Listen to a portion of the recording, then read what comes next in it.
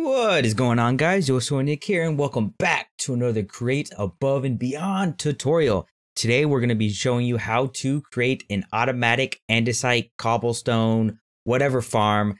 All this stuff is needed early game in the Create Above and Beyond mod pack. So I want to show you how to do this. Now, this is not like your normal cobble generator because you need to use bedrock in order to get andesite, which is used a lot and especially in creating the alloys and stuff. So let's dive right into it. I want to show you guys how to get this done.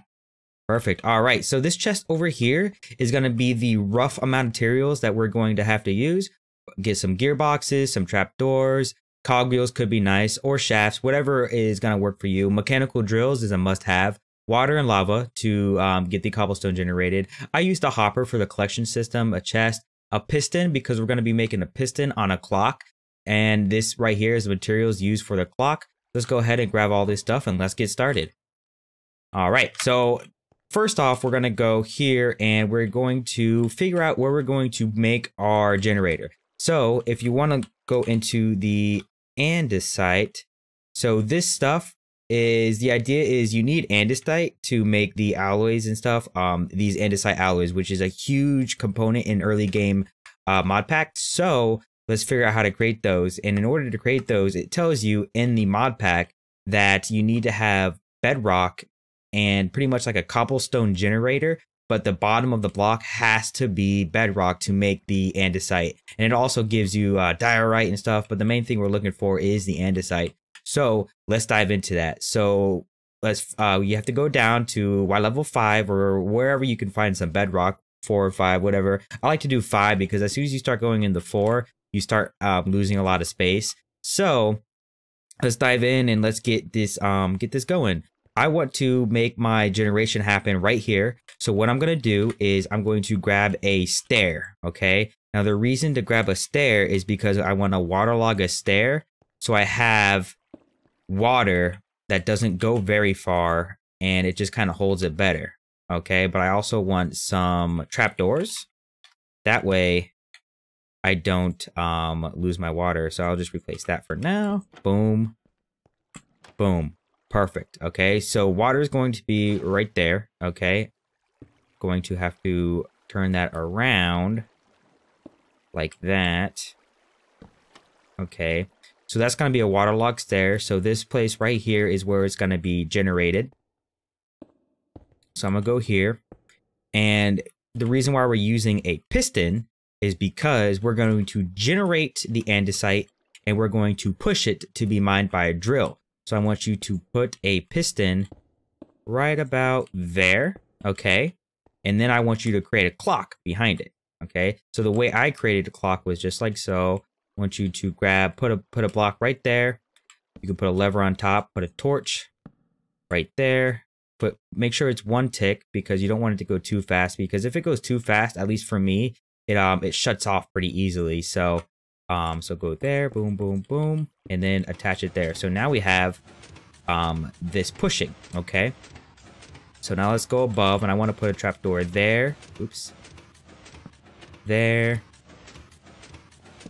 There. There.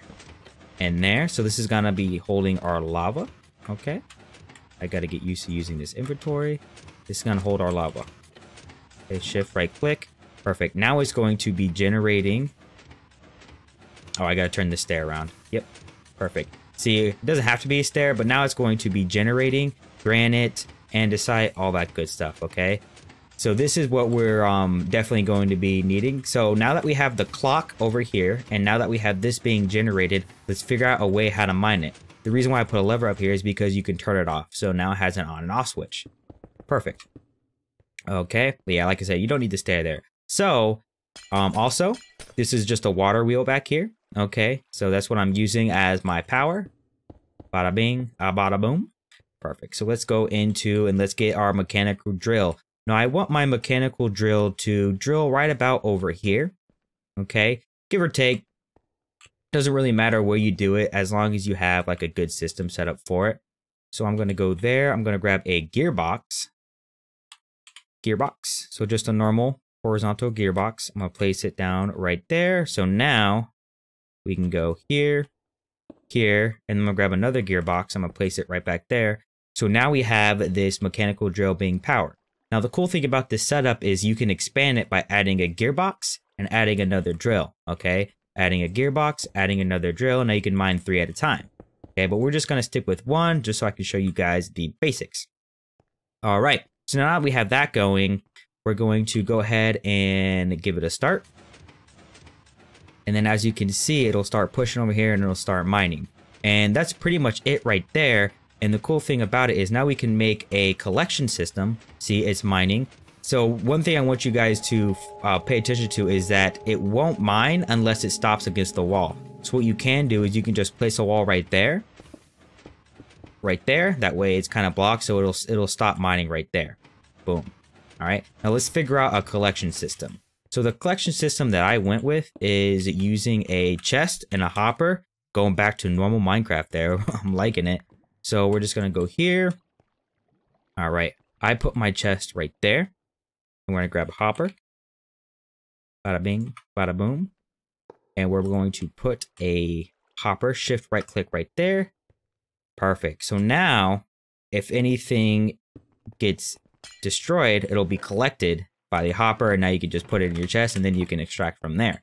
So this thing should be working now, so let's go ahead and give it a try. You can turn it on. It's going to start generating, and it's going to start pushing all the stuff that is being created by this generator, like the andesite especially.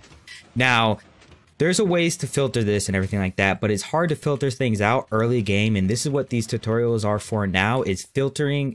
You can't filter out, so because it's so early game, especially when you're playing survival, I want to give you guys something that you can just start off with, okay? Because early game, it's hard to filter out everything, but as you can see, everything's going into the chest here, and then from there you can start pulling out, and then you can bring it back up to the surface. I'm going to show you guys a video on how to do an elevator, bring it back up to the surface, and everything like that. But that right there, guys, is how to create an andesite gabbro diorite generator. So I hope you guys enjoyed. If you liked the video, please subscribe, make sure to leave a like, and comment down below what other tutorials you want to see in the next time. Peace!